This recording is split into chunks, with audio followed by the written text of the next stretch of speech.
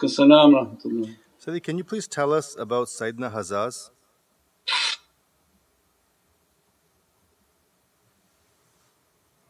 Sayyidina Hazzaz is the sultan of all the jinn, of all the mu'min jinn, and the jinn worlds have sultanates and kingdoms.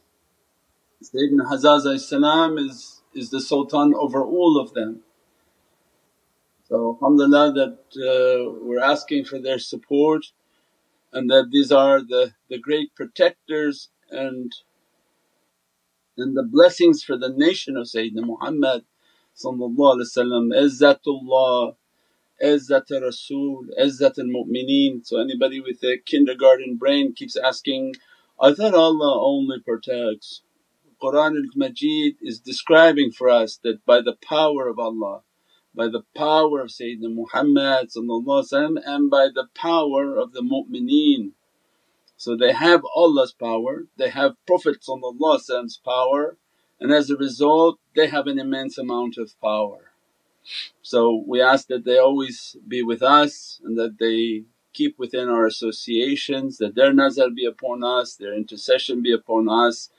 They're like the physical guides or human guides, they are the spiritual guides.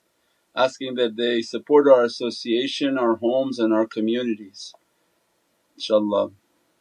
Is a very significant sort of authority. We pray that Allah grant us an understanding, inshaAllah. As-salamu alaykum Sayyidi. As-salamu wa rahmatullah.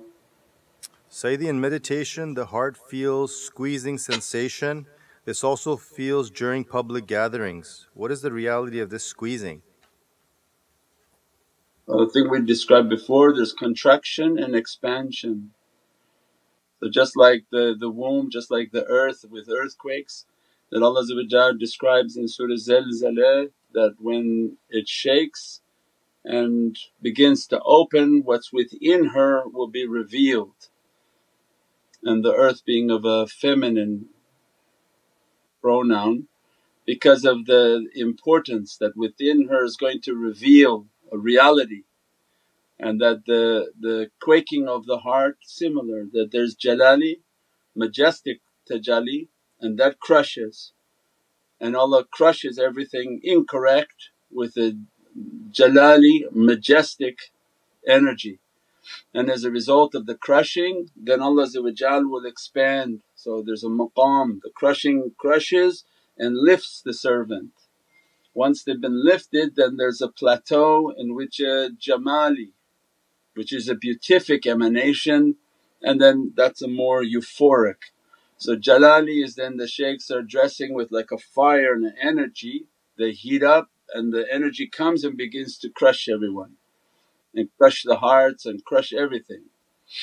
And that's the significance, importance in the crushing, because then Allah will raise and then an expansion. So this is a system in which to crush and to raise, crush and to raise. So the heart then is the vehicle for that energy and the recipient of that energy, inshaAllah. As-salamu alaykum ya Shaykh Sayyidi. Wa alaykum salam wa rahmatullah. Would you please tell us which zikr can we welcome the presence of Sayyidina Mahdi alayhi salam?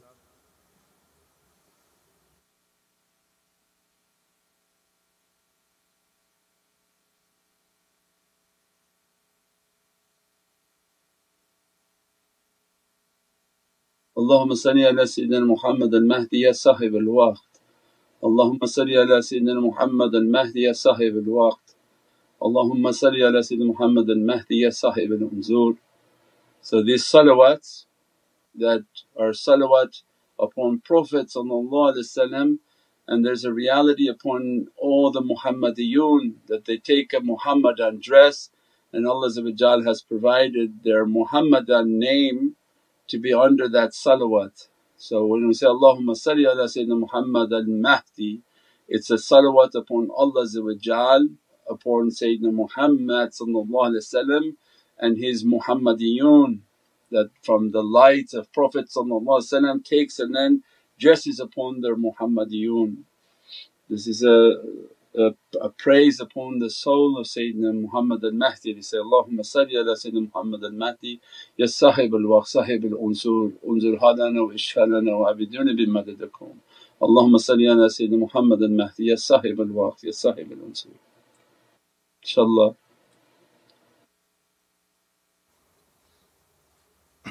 And asking for his madad, asking for the 7 wazirs and their madad, Shahmat al-Fardani, Abdul Rauf al-Yamani, Yusuf al-Siddiq, Imam al-Arifin, Lisan al-Mutaqalimin, Arif Tayyad Maroof ibn Mulhan, Burhan al-Karamna, Ghawth al-Anam, Sahib al-Waqt Sayyidina Muhammad al-Mahdi alayhi salam.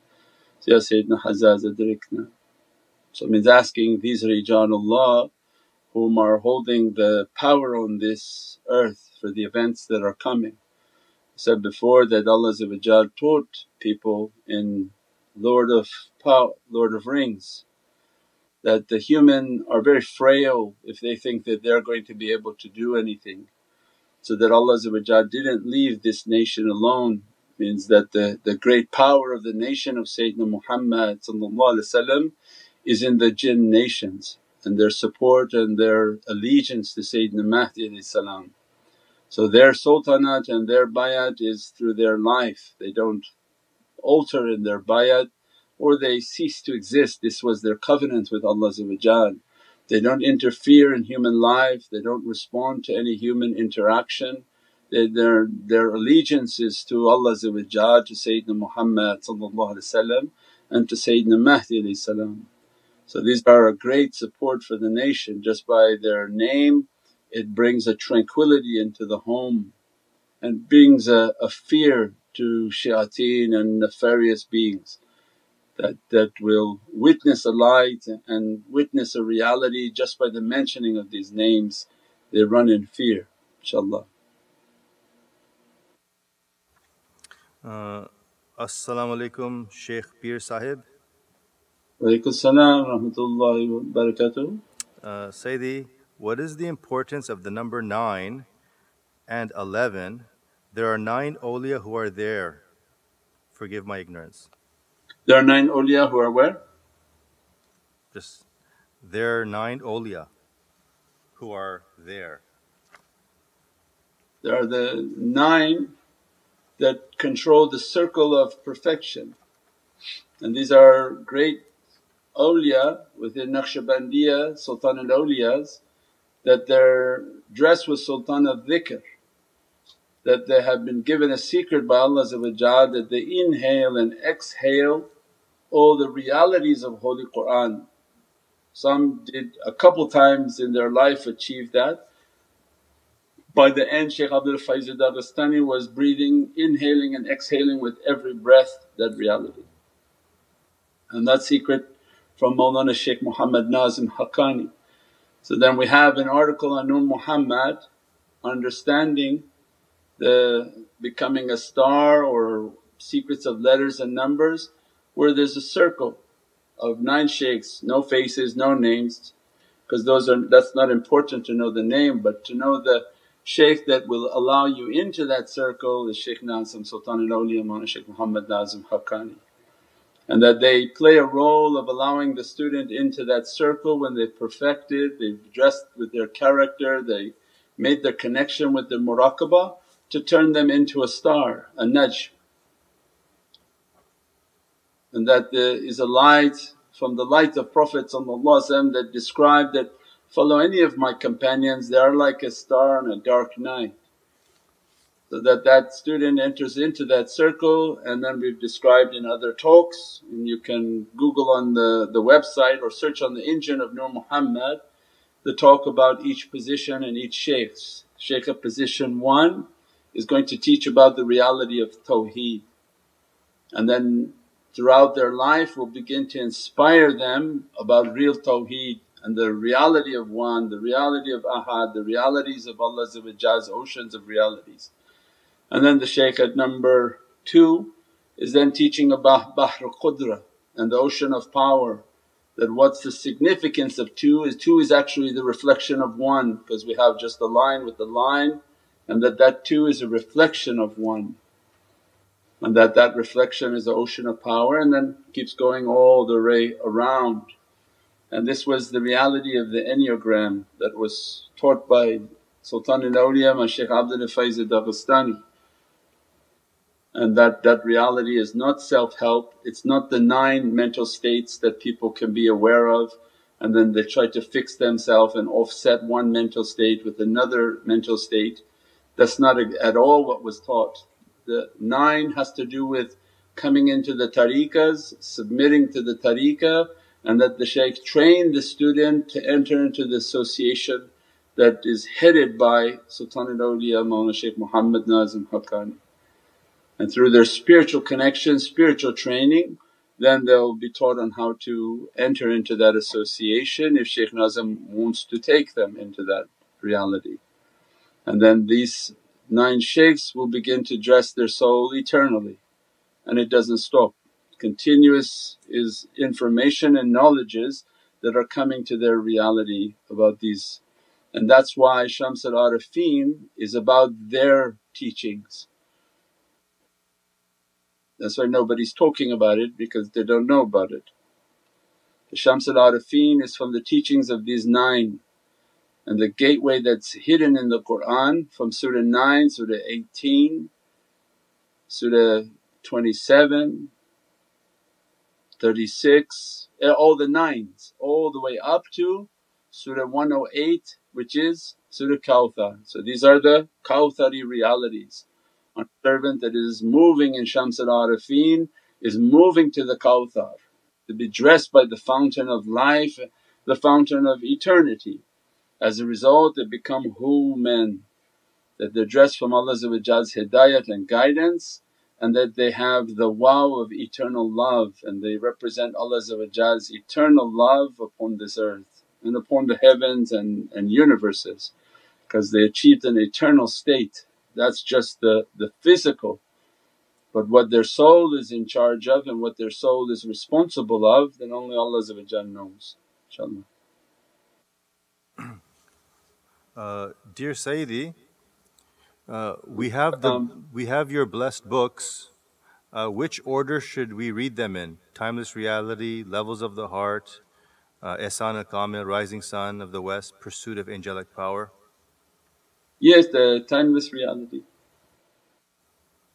so that you understand all the basics of the meditation. You make the meditation, make the connection. With the connection then you probably will understand the angelic power more, angelic energies more, and then you read more about the levels of the heart and how to understand the heart, to open the heart. And if that heart opens, then Surah Yasin, which is the heart of Divinely Present, the heart of Sayyidina Muhammad, and that's all about the secrets of that heart of Sayyidina Muhammad. And the verses within Surah Yasin are its eternal dress upon the soul of Allah.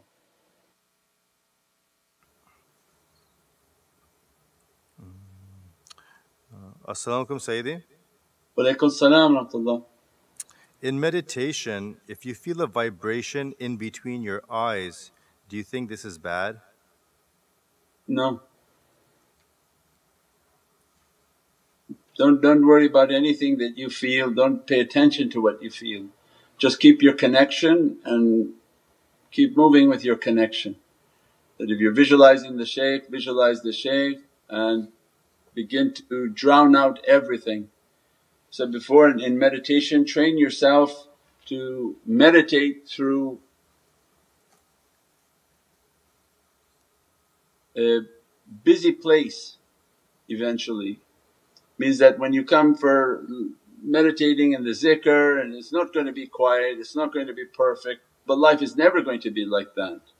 So you train yourself in an ability to always connect no matter what the circumstances, how busy the circumstances, how noisy the circumstances, because it's never going to be perfect. You can train a little bit when it's very quiet, but once you have the understanding then you should test yourself when it's a little bit noisier and kids or children are making a lot of noise and you're still able to connect with your heart and focus. And then once you keep that focus, don't care about pain, don't care about something scratching you, these are all distractions.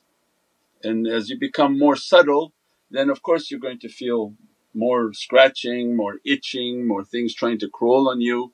And that's all the test, not to concentrate on that, concentrate on the connection, connection, connection until it becomes stronger and stronger inshaAllah.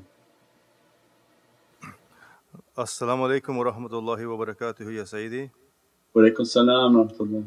So if we feel like stuck in a time loop, what to do to mentally overcome this confusion? What type of time loop? It's not clear for me, but you can email helpme@noormuhammad.com. If you feel that you're not progressing, then that's something different. You just have to keep doing it, you have to keep supporting, you have to use all of the elements. You can't leave one element out. A lot of people may meditate and not support, but then they're not getting the nazar, so it's just meditation on your one side. So you support, and that support means you're getting the attention of the tariqah. And if you can support with whatever Allah has given to you or from your time and your efforts and your ability, and we've described that many times, because you want your good actions to show who you are. Not that you just sit and you want to connect, but you want them to have their eye out, their spiritual eye continuously upon the servant. Not because you emailed and say, keep your nazar upon me, that's like the cheating way, that's not gonna really do anything. But that you support, you're contributing, you're participating. As a result of your participation, that's what we describe is your social index. What's your social index points with them? They see your name on these social platforms, they see that you're sharing, that you're doing your khidmat, and then when you sit to do your meditation, your hisab has something with you. And that's the same way with Allah, it's no different. Allah wants you to have good actions and good deeds so that when you pray you have something in your hisab to offer for that prayer. If the person has nothing in their account and they're praying, then that's something different. So that's why then people may feel that, oh I'm nothing growing, but if you're using all of the tools that they're explaining and your name is all over the place, they see the name, they see the participation, they see the activity, they see the sharing, they see the comments. So alhamdulillah, of course then now you've got their attention, and that's all that's necessary. In a world that's so busy, you have to try to get their attention.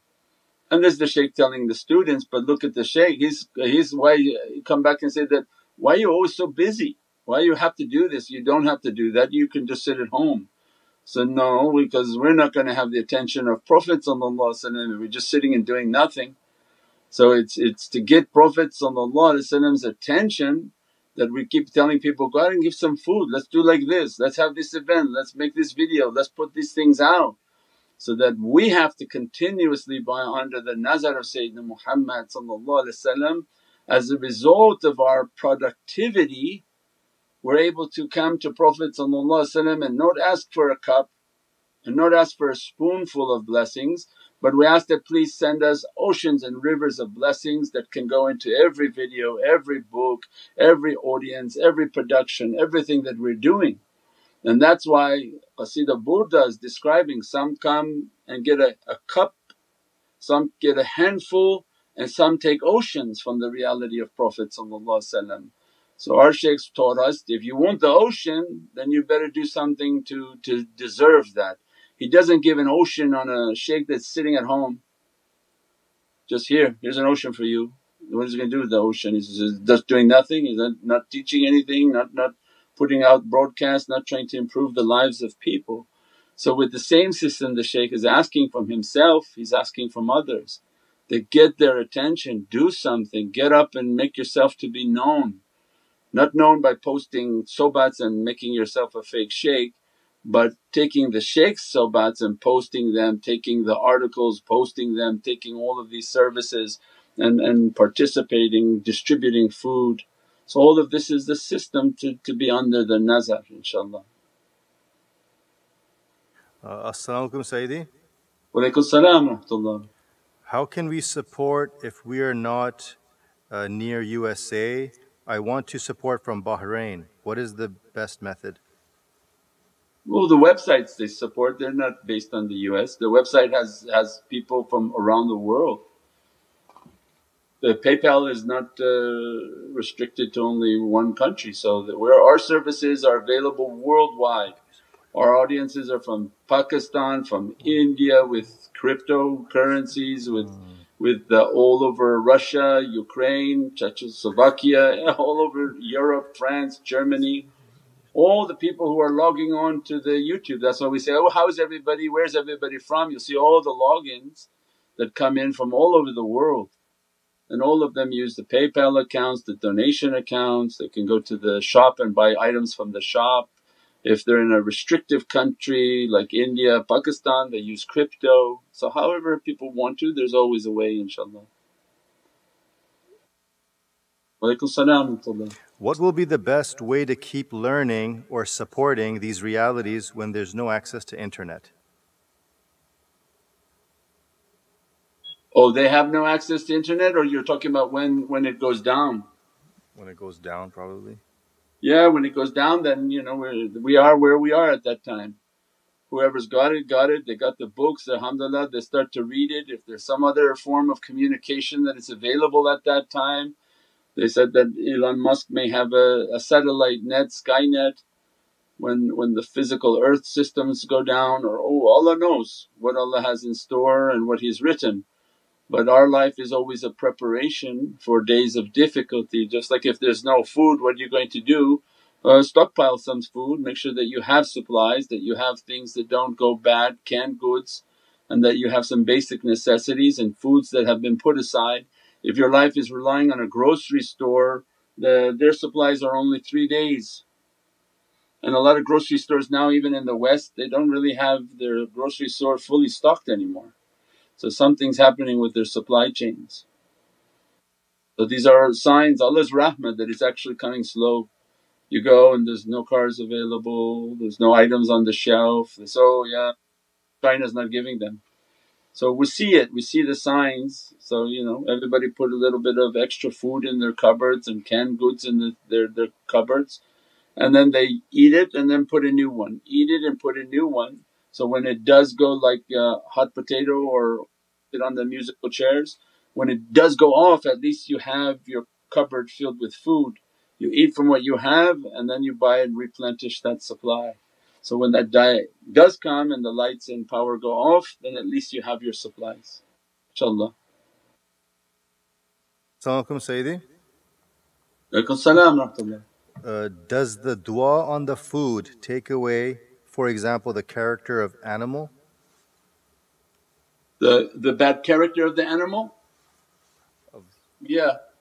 InshaAllah the dua on the food, and Naqshbandi dua is asked from Prophet and all the awliya, and mentioning the awliya's names, that their nazar be upon what I'm about to eat, they bless it and bless the energy of it, so that it change it from wild energies to beatific energies, inshaAllah. But either way, too much chicken make people too picky, and you see the characteristics. They eat too much chicken and they're picky on everything, pick on this, they're sensitive and comment on everything. That's what's meant by that characteristic. And then goats, where it's popular, my goodness, can you imagine the character of the goat? It jumps around on everything. When you see him at a farm, we used to live in a farm in the East Coast, and the goat was just notorious. He had that goatee and he jumps on everything. He jumps on the sheep, he's bouncing on top of cars, he's all over the place. So then also that character can be a little bit wild and jumpy. And they say that the lamb is most peaceful, that it submits halal to be halal and is very calm.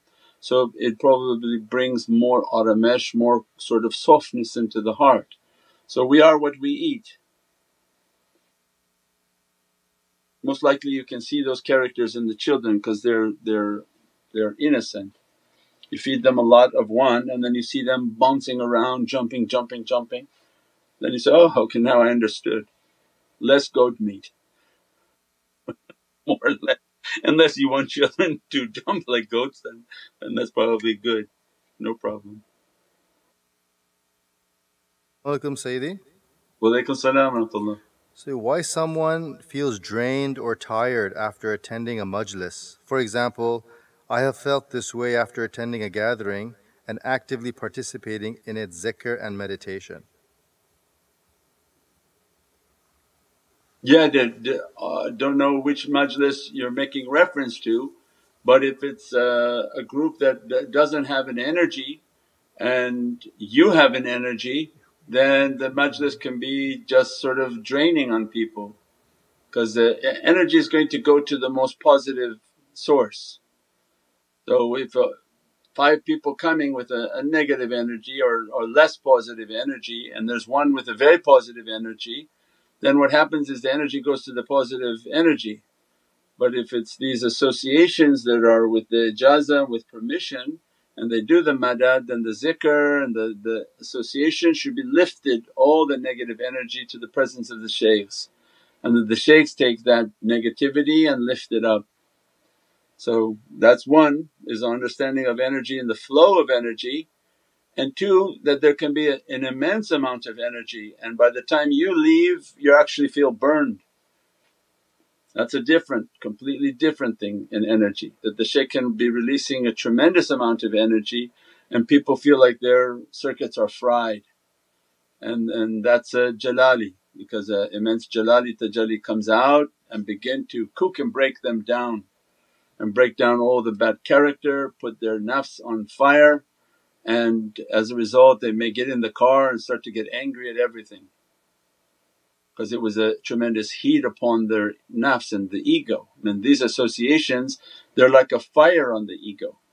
So many different things happen within the association. But if you go somewhere like a masjid and you come away with headaches and difficulties, because maybe then there's no practices of light there and you end up carrying the burdens of fellow Muslims. So that's again a different understanding. Because if they're not doing any practices, then definitely you're carrying the difficulties of these locations. But shower, wash, do your zikr, inshaAllah Allah replenish. As-salamu alaykum Sayyidi. Walaikum salam.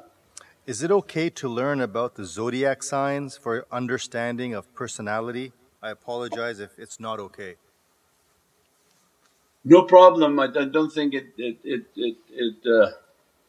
don't know if it would help regarding personalities. That zodiac in far as Islam, then you'd read from Sayyidina Ibn Arabi Qaddasallahu Sirruh about the importance of the buruj and the signs, and those are very difficult understandings and very difficult texts to enter into. But again, if we have 20 curriculums to teach you and you find your cleverness to find the 21st curriculum, okay, but I would recommend to stick with the curriculums we've given, like master the meditation. If you've sat down and mastered the meditation, made all the connections, did everything that was necessary on our curriculum, that's why they teach that, be loyal to the teacher, don't bounce around, because you won't complete our curriculum. Say, I listened to this shaykh, I listened to that shaykh, I did this, I watched this YouTube. You're taking so many courses, but in the end you'll find that you really didn't complete this course. So there's immense amounts of knowledge. If you go to Nur Muhammad, they can teach you on the huruf, they can teach you on the lataif of the qalb, they can teach you on the muraqabah. So which one of those has the student mastered before, now I want to go into buruj, I want to understand the stars and other people's personalities, but I haven't mastered my own personality. That's what's important, is lay the foundation, there's not much time left. So all these other things can be a distraction. Lay your foundation means you connect, you feel the energy, you're strong in the connection, you begin to witness the shaykh with the eyes of the heart, you feel the fires is coming, you feel the lights are coming, you feel the energies are coming.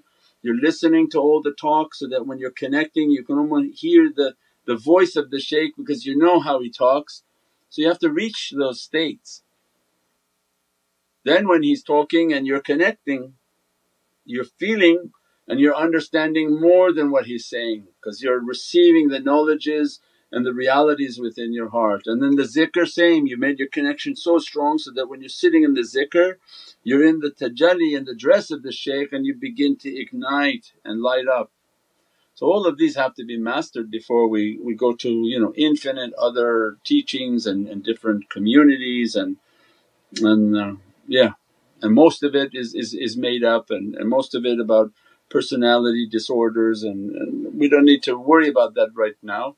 We need to worry about basically making our connection with the heavens and receiving that light and that tajalli inshaAllah for protection, inshaAllah.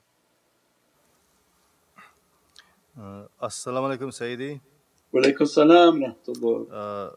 Forgive my ignorance, but should we listen to the zikr while we drive to work? Is it okay? Sure, if you'd like to, there's no problem with that. We listen to salawats, we listen to Qur'an, you can listen to zikr, no problem. Your car can be like a maqam for you. It's time of peace and you have your tasbih, you're doing your salawats, you're making your connection, keeping your eyes on the road. And many people have a very beatific feeling when they enter their car because it's just cut off from everything and they're just listening to their salawats and to their programs. So alhamdulillah, they listen to talks, especially people sitting in a car for an hour, you don't want to waste that hour. But not to do closing eyes and doing your tasbih and then getting into accidents, God forbid. So I've seen people with tasbih in their hand driving and then you can't react to a sudden move in a car, it's dangerous. But if you can just listen to something and feel the energy of it and feel the presence of it, so alhamdulillah.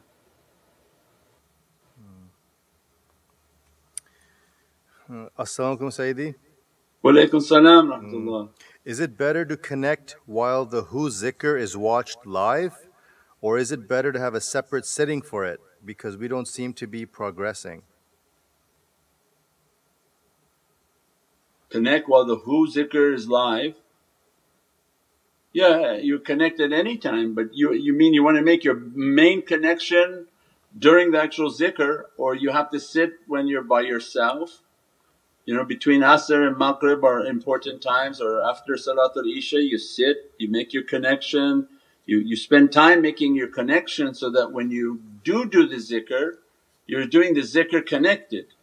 But if your only time to connect is only at the zikr time where there's talks happening, there's sounds going on, that's not going to be very sort of ideal for trying to make your connection during the zikr. You make the connection when you're at home, sitting by yourself, breathing, visualizing like everything's been described. That's again from the timeless reality, when to do it, how to do it, all of that inshaAllah. Subhana rabbika rabbil izzati amma yasifoon was-salaamun alal mursaleen walhamdulillahi rabbil alameen. Ila sharaf al-Nabi sallallahu alayhi wa sallam alayhi wa sahbihi kiram wa ala mashayikhina fi tariqati Naqshbandiyatul aliyya wa sadatina wa siddiqina. Al-Fatiha.